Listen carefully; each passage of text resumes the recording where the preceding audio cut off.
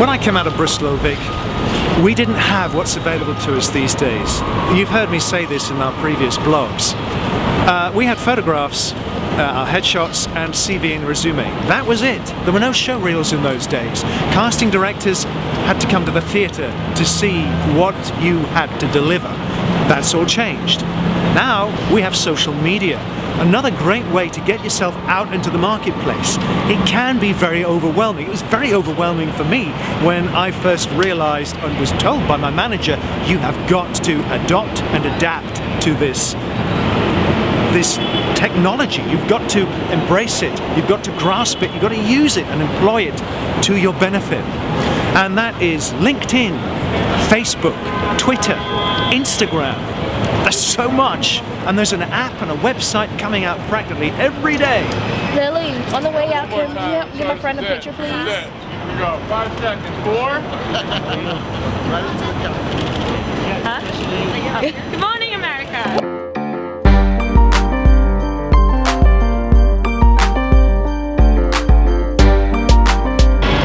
Hi, my name is John Pirkis, and this is Diary of a Failed Actor.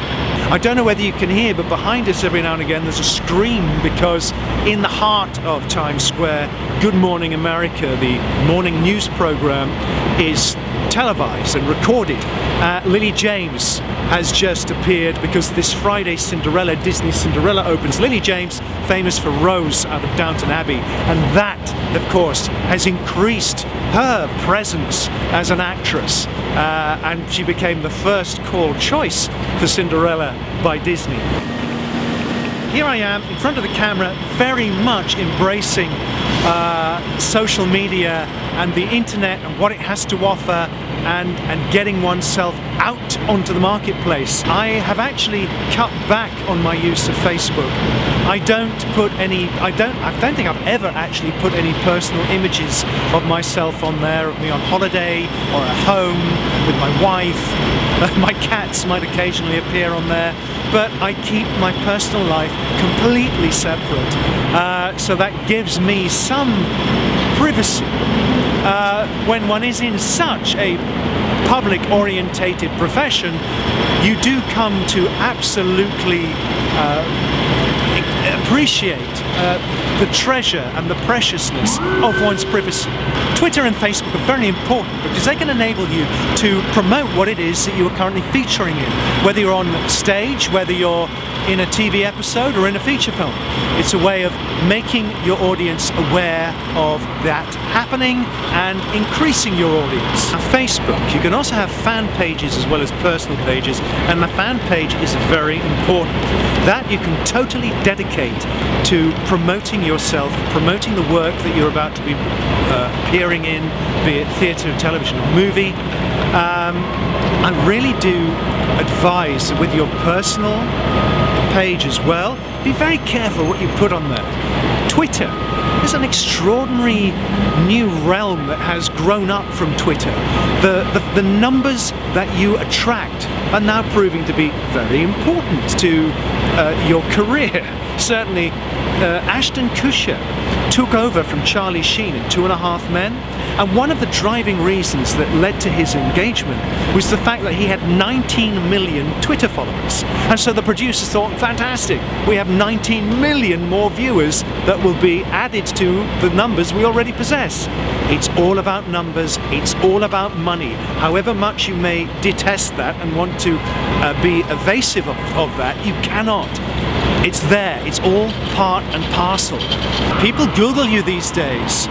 Google and YouTube are married together now. So if you've suddenly appeared on an episode or someone's been made aware of your existence, they will Google you to find out who you are, where you've come from, what you're doing, what are you doing next. A lot of casting directors ask for is an access to your website, because it's much easier for them. Everything is there. It should be your demo reel for your voice, your demo reel show reel.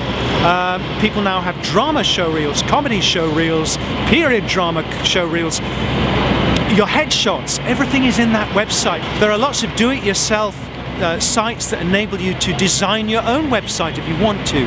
Or there are plenty of website designers out there from various levels of expenditure who will help you create that identity. It's about getting you out there. If you have to be put onto a red carpet, be prepared for that too.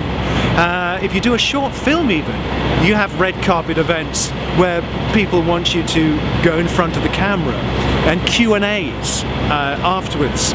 Be prepared to be present for those too. The reason I entered this profession, as you know from the previous blogs, is because I love doing what I do. And in pursuing doing what you love, there is that chance and opportunity that success will come knocking on the door, and then, such as we witnessed back there with Lily James and another 2 TV stars, the public want to own you. They have a claim on you. They want a part of you. They want to have selfies taken with you. They want your autograph. They're going to call you by your first name because they believe they know you. You're in their front room once a week, maybe twice a week. Therefore, you have become a part of the family as much as part of the furniture. So you have to be aware of that and be prepared for that. And whilst you're in the midst of doing all of this, whilst you're re-imaging yourself, do not lose yourself. Do not lose the essence of who you are.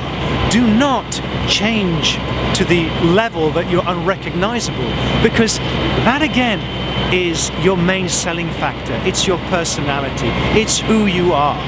My name is John Pirkis, and this is Diary of a Failed Actor.